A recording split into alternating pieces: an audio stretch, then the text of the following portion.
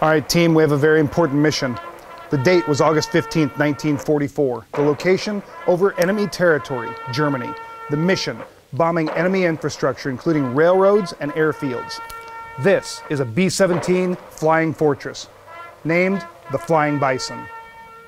The B-17 was an American bomber. It carried a payload of over 4,000 pounds of bombs. The problem with this bomber, and all bombers, is that they were big, slow, and loud. German fighters and anti-aircraft guns wreaked havoc with the bombers. Flak, or anti-aircraft fire, was a nightmare that affected almost every bomber in World War II. These were rounds that would explode near a bomber, throwing pieces of shrapnel at them. Bombers could take evasive maneuvers, but at times it was so thick they just had to fly through it. To combat the enemy fighters, the B-17 had 9 machine gun positions. These bombers often flew in large groups that were escorted by American fighter planes, like the P-51 Mustang. This is the same type of plane flown by the famed Tuskegee Airmen, African-American fighter pilots who escorted bombers during World War II. Your mission is to tell the story of the Flying Bison. How much time do we have, sir? About 30 minutes. When's Wheels Up? Right now. This is STEM in 30.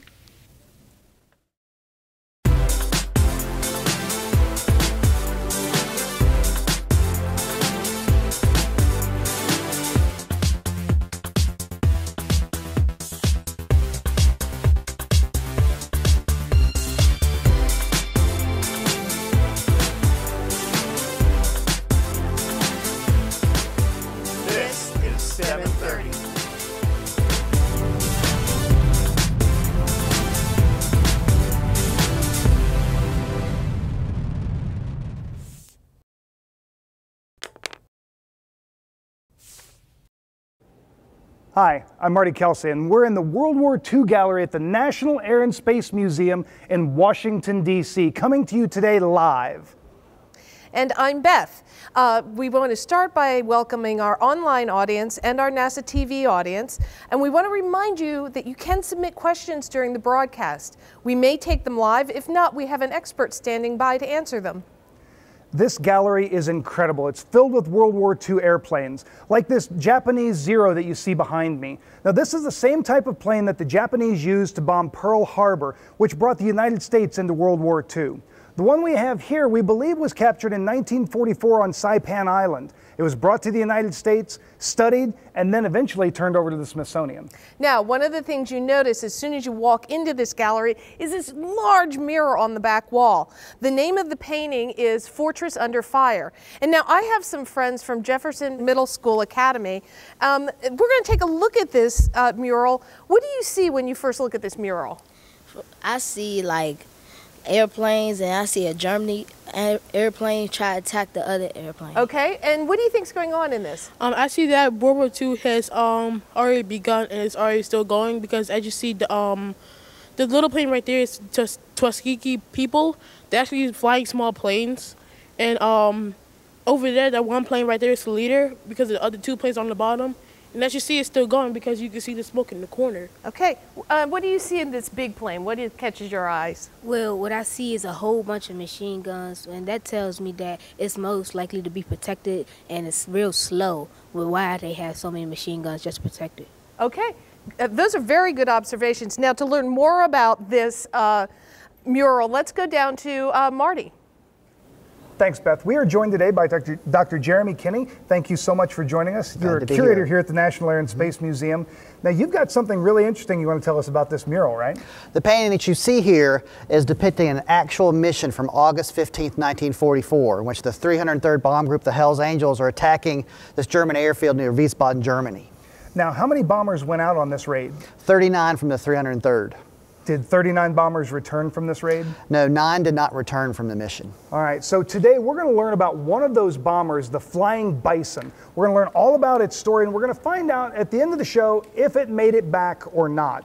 But before we get started on that, I want to know a little bit more about bombers. Can you tell us about bombers and their different purposes? Well, the ability to carry a bomb to the target is the main offensive capability of an Air Force. And so you have large 4-engine bombers like the B-17 and B-24, but also you have Navy dive bombers and torpedo bombers attacking ships on the open ocean. And they all served a different purpose, right? That's right. It's all to destroy something, but the idea is to deliver that bomb to the target. Okay, and there were different positions on the bomber, right? Yeah, on a B-17 you have a 10-man crew, and you have members of the crew dedicated to getting the bomber there, to piloting it, as well as communicating to the base back home and to other aircraft. And then you have members that are just there in a defensive capability, operating the machine guns to protect the bomber. And it seems like every member of that crew had a really important job. That's right, it's a combat team in this bomber. Now, we've got a really special bomber in our collection, not here, but at the Stephen F. Udvar-Hazy Center, called Flak Bait. Can you tell us about it? Flak Bait is a B-26 Marauder that flying over Europe flew the most missions of any American combat airplane during World War II, over 200. Wow, and based on the name Flak Bait, I'm guessing it didn't come through unscathed. That's right, you can look at the bomber today and see over 1,000 patched holes from combat. Now, that tells me that not only the flight crew, but also the ground crew was really important. That's right. Combat aircraft aren't meant to survive, but that's what Flak Bait did. It survived more than any other combat airplane for the United States. Wow. Well, you ready to take a couple questions? Yes. All right, let's go to an online question first. How many people did it take to fly a B-17 bomber? Well, there's a 10-man crew. And so you have the pilot and the co-pilot who are operating the bomber, just flying it. You have the bombardier who's actually going to aim the bombs. The navigator is going to direct the bomber to the target. The radio man who's going to communicate. The flight engineer is going to make sure all the systems work, and then you have the rest, these gunners who are just there to protect the bomber in the sky. Wow, and the bombardier actually didn't drop it when they were right over the target, did he? No, you have this analog computer, the bomb sight, and that you have to have wind distance, velocity, altitude, and that's all calculated. So usually the bombers are a little bit farther away to make adjustments for that. Awesome. All right, we've got an audience question. Come on up. Come on up here.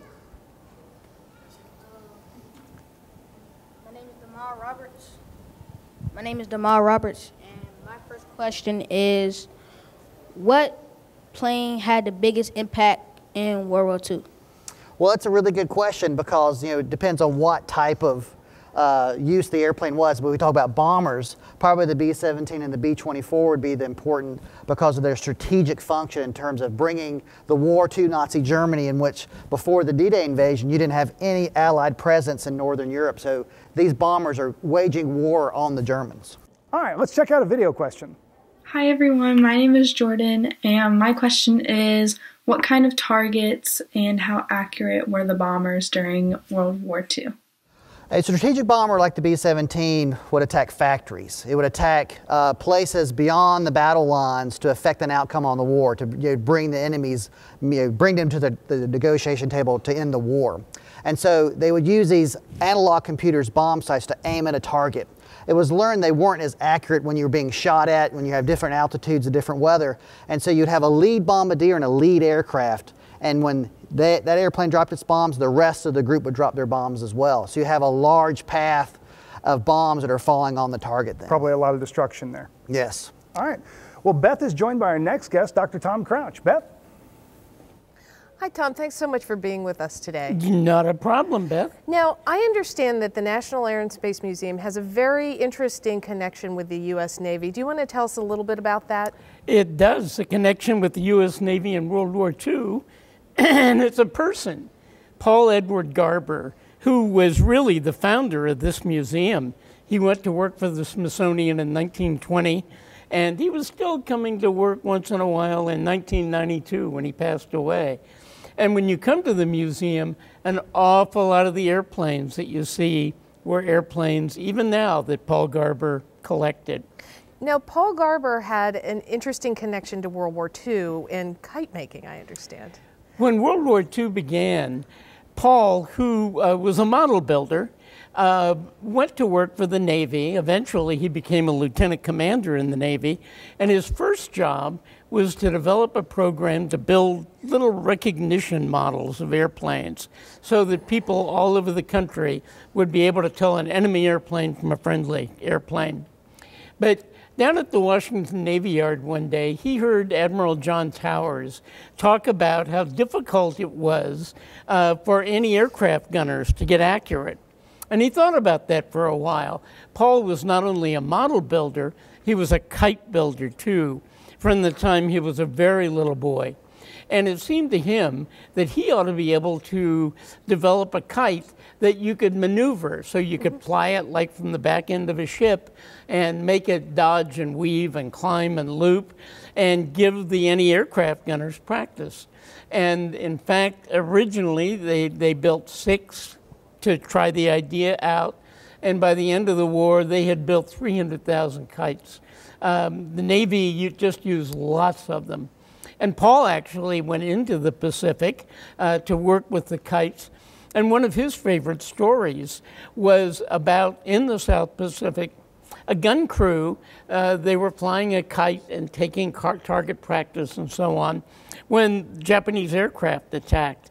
And Paul said all they had to do was go from the target kite to the enemy airplanes, and it worked just really well. So a great story. Yeah, that's a really interesting story. Should we take some questions? You bet. Okay, let's start with an online question. Why was it called the U.S. Army Air Forces in World War II, but the U.S. Air Force today? Well, as the title says, the U.S. Army Air Forces were part of the Army during World War II. They were a branch of the Army. But after World War II, in 1947, the President and Congress created an independent Air Force, the U.S. Air Force. So that's why the name change. Okay, let's take an audience question. My name is Bernaya Kenner, and my question is, how are World War II kites like kites we fly today? How are World War II kites like kites we fly today? Well, the World War II kites that Paul Garber developed were a little different. Today, we can fly really sophisticated kites that you can make do all kinds of gyrations in the sky. But in the 1930s and 40s, those kind of kites hadn't been designed yet. So what Paul had to do was develop this big harness system, and he had special rudders and other controls on the kite that he could control from the ground. So when the kite was in the air, he could make them do all kinds of things. So it was kind of like one of the first trick kites. It was one of the first trick kites, you bet. Okay, now we've been talking about the Flying Bison, which was, as you know, a bomber. And they were big and loud and slow. So Tom, was the Flying Bison ever attacked by German fire? No, it sure was, Beth. If you look at the mural, the Flying Bison is in that group of airplanes. And you can see the enemy fighters coming in on them, and you can see the little black spots. That's anti-aircraft fire, flak. The pilots called it. So you bet those guys were under fire. But they had little planes, little fighters that were helping them out too. To hear more about that, let's go back to Marty and Jeremy. So the Flying Bison was attacked by German aircraft. What happened? The Bison is a target for the German fighters. And they make a run past the Bison, and it just perforates the fuselage with shells, in which Roy Hughes, one of the waist gunners, dies. You have the tail gunner and the radio operator wounded.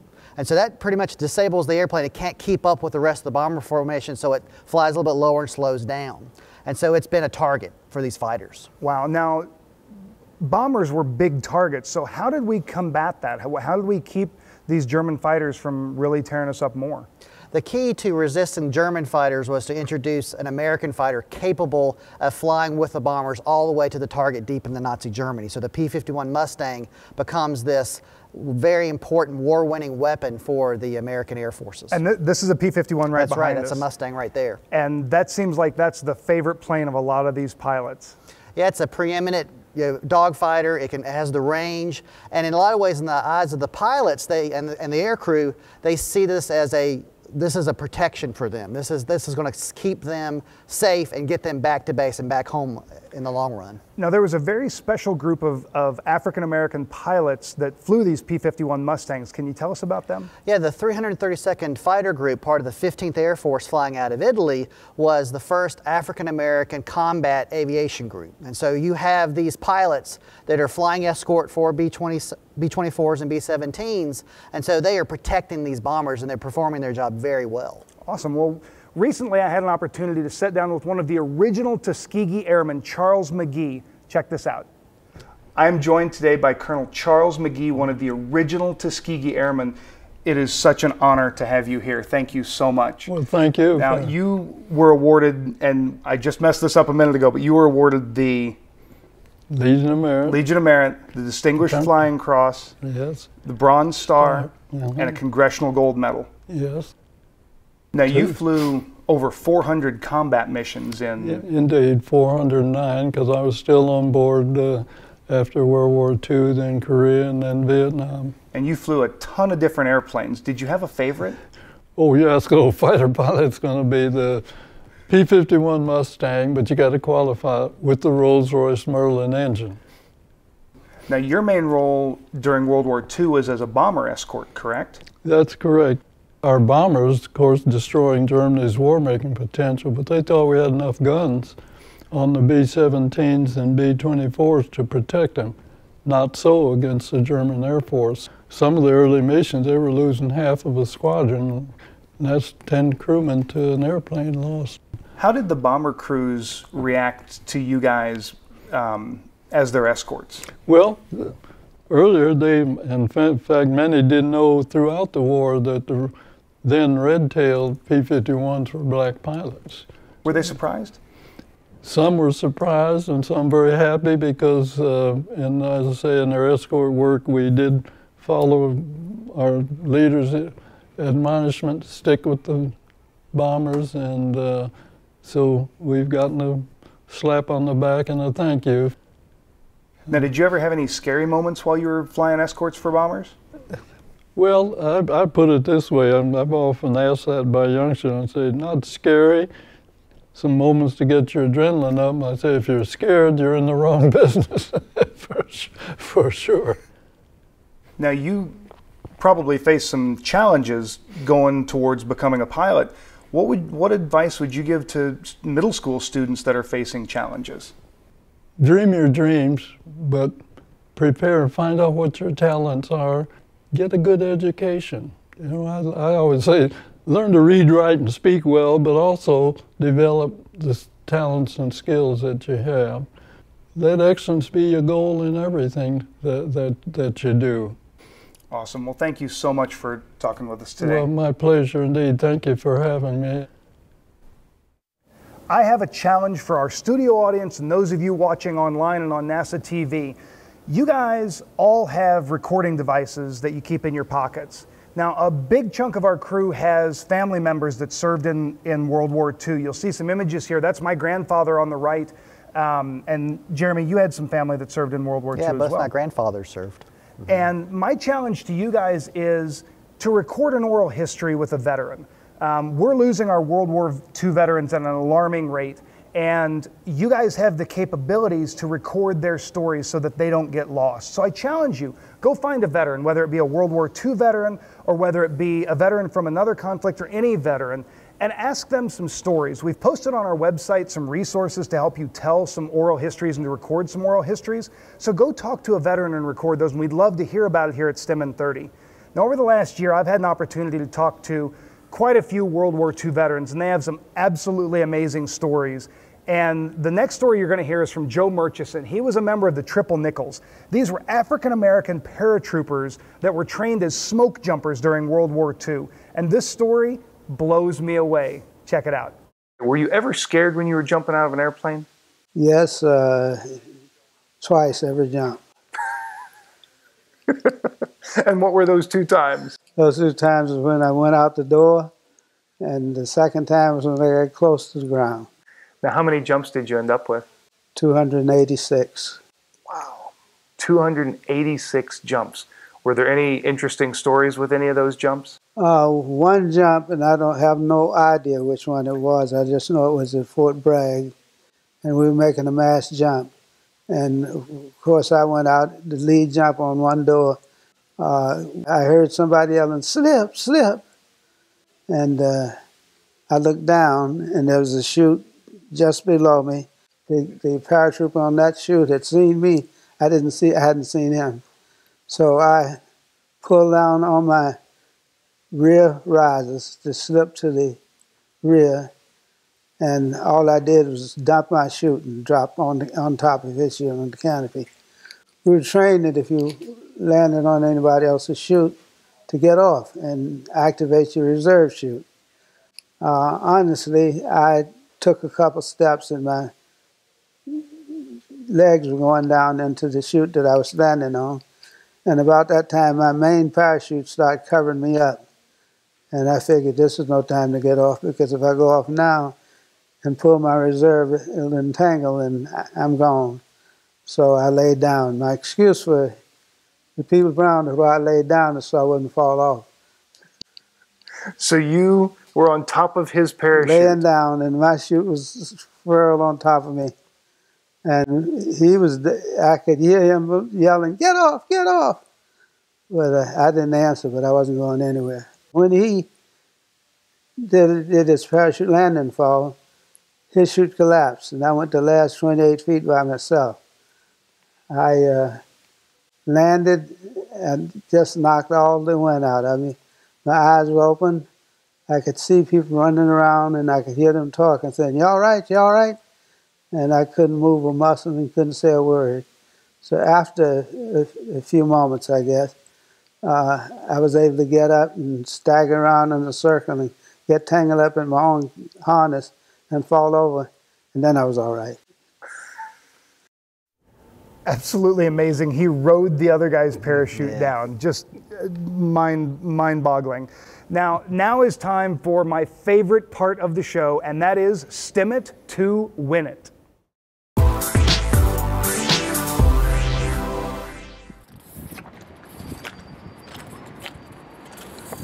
Marty, what are you doing up here on the roof? I'm doing a little plane spotting. What's plane spotting? So in a few minutes, there's going to be a flyover of over 50 World War II era airplanes coming over the National Mall in celebration of the 70th anniversary of VE Day, or the Victory in Europe Day. So I'm trying to pick out some of the planes as they come over. Well, why would you want to do that? So during World War II, there was a program called Eyes Aloft, where they actually trained people to look for different types of airplanes to know if they needed to take cover or not. So I'm just trying it out. Oh, do you have some for me? Can I give it a try?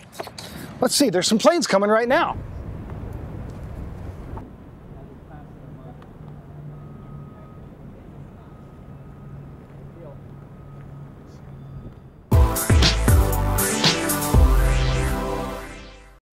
So I am now joined by our 3 plane spotters, Tehran, DeAndre, and Bernie.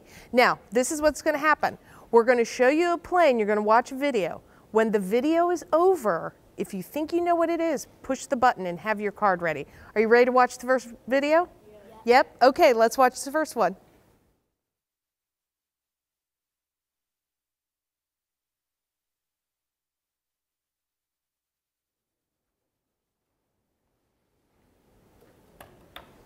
Okay, Tehran, you were quick on that. Which one do you think it is? Is it the Catalina? Okay, but show us your card. Let's see. All right. Let's see what our in-house audience says. Now, our online audience thought it was one of the bombers, one of the flying fortresses. So we've got 3 different answers. What's the right one, gentlemen? So which one was it, guys? It's a P-51 Mustang. Just like the plane we have right here. Outstanding. Beth, you got another one for us? Yeah, we do. Are you guys ready to watch the next one? All right, pay attention.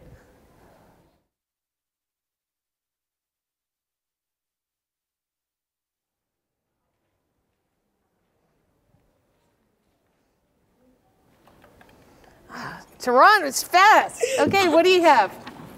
It is the Flying Fortress. It's the B-17 Flying Fortress. Our online audience thinks it's the B-17 Flying Fortress. Our in-house audience thinks it's the B-17 Flying Fortress. Gentlemen, what is it? Well, guys, they all think it's a B-17. Is it? They've got it right. Nice. It's got a pretty distinctive outline, doesn't That's right. 4 engines and a big tail. Nice. That's how you tell that. All right. Well, great job, guys. All of you did a great job with that. Now we want to talk about a couple of books that we recommend. The first one I want to point out is Operation Firefly. This is based on the true story of the Triple Nickels, and it's an incredible story. Tom, you want to tell us a little bit about it? No, I agree. It's a really good book, guys. I mean, you saw a veteran of the Triple Nickels on TV telling his story, and this book's full of exciting stories like that. Okay. And Jeremy, you want to tell us about Black Wings? This is a book by one of our curators, Von Harsey, and it talks about African Americans in flight from the very early days until the present. So it really talks about the civilian, military experience for African Americans in aviation. And it's got some great images in it that help tell that story. Yep. I really like both of these books, and I encourage you guys to read them. All right, you guys ready for some questions? Sure. You bet. All right, let's start with an online question. What impact did the Tuskegee Airmen have on today's military? Well, the Tuskegee Airmen are the first really important example of African Americans in aviation in the military sense, of being pilots operating in this wide global front, especially in Italy where they're flying out of. So that experience builds upon the previous experience of African Americans in the military, but then really leads at a very direct path into greater participation by African Americans in the American military.